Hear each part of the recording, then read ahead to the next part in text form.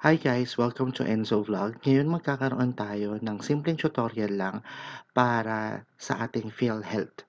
Kung paalala lang, ito ay para doon sa mga miyembro na ng PhilHealth. Meron kasi akong nakita na meron na palang online services ang ating PhilHealth. At para magamit yung kanilang online services, kailangan mong mag-register gamit ang iyong PhilHealth Identification Number. So pupunta ka lang sa philhealth.gov.ph. Tapos pagpunta mo dun sa homepage nila, click mo lang yung online services. And then dito makikita mo yung member inquiry, register or login. So click mo lang yung register para makapag-register ka na sa iyong PhilHealth online service. Tandaan, kailangan meron ka ng PhilHealth Identification Number. Itatype mo lang yun dyan sa may PIN. Sa may PIN,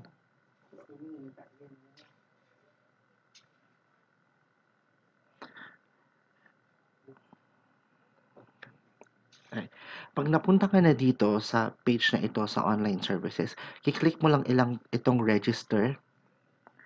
Pagkatapos ito, i-fill up mo lang lahat niya ng information na iyan. So, kakailanganin yung PhilHealth Identification Number, last name mo, first name, mobile number, email address. Tapos, ito, mahalagang tandaan mo itong mga security questions na ito. Bakit? Kasi after mo mag-register, sa bawat login mo, kailangan mong sagutin yung mga security questions mo. So, kailangan tandaan mo yung security question at saka kung ano yung mga security answers. So fill upan ko muna itong mga ito, tas babalikan ko kayo pag yung next step na. Ayan guys. So tapos na tayong fill upan yung registration form. Tatlong security questions pala yung dapat natandaan at tatlong security question answers din yung dapat mong tandaan. So after nun, check lang tayo ng email natin. Kasi i-confirm natin yung registration natin doon.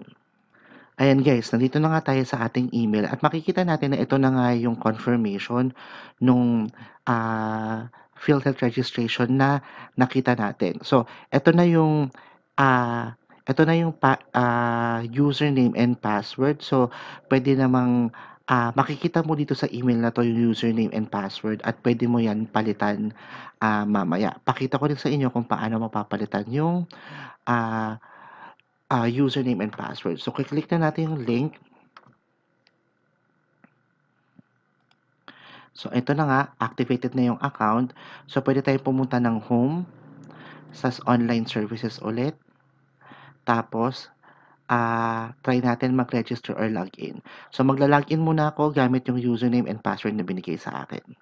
Ayan guys. So, in-enter ko na nga yung aking username and password. So, makikita mo naman dyan, ito na nga yung mga security question na fill up natin kanina. Para makapag fully login ka doon sa PhilHealth Online, kailangan mo sagutin tong mga security questions na to. So, sasagutin ko muna siya, tapos mamaya papakita ko na sa inyo kung paano magpalit ng password. So, ito na nga guys, naka-login na tayo. Dito mo makikita lahat ng information, yung PhilHealth number mo, pangalan mo, birthday mo, ganyan. As makikita mo rin dito yung mga contribution mo na. Pag clinic mo tong premium contribution, ina-route ka niya sa kung ano yung mga contribution mo ng mga total contribution mo. Tapos, pwede ka na rin dito mag-print ng MDR mo. Hindi mo na kailangan pumunta doon sa PhilHealth office para mag-print ng MDR. So, pakita ko sa inyo ha. Ayun guys, na-log out kasi tayo. So, eto dito MDR printing. Yan, para makapag-print ka ng MDR mo. Tapos, para palitan naman yung password, ganito lang yun guys. Pupunta ka lang ng user settings. Tapos, click mo lang tong change password. 'Di ba? Tapos, ando naman sa email na sinasabi yung current password, tapos pwede mo na siyang ipalitan ng kung anong gusto mo para mas safe. So, papalitan ko muna yung password ko guys, ha? Ayun na nga guys, so napalitan na natin yung password natin. Napakadali lang. So, basta tandaan nyo lang guys na every time na kayo ay magla-login gamit yung username nyo yung yung PhilHealth identification number, and then susunod doon yung password na ginawa nyo, kailangan nyo sagutin yung security questions na inyong tinype or sinagutan kanina. So hanggang sa muli guys, yun lang. Sana nakatulong sa inyo itong ating tutorial na ginawa ngayon para sa PhilHealth Online Services. Hanggang sa muli guys, ito ulit ang ENZO Vlog. Salamat!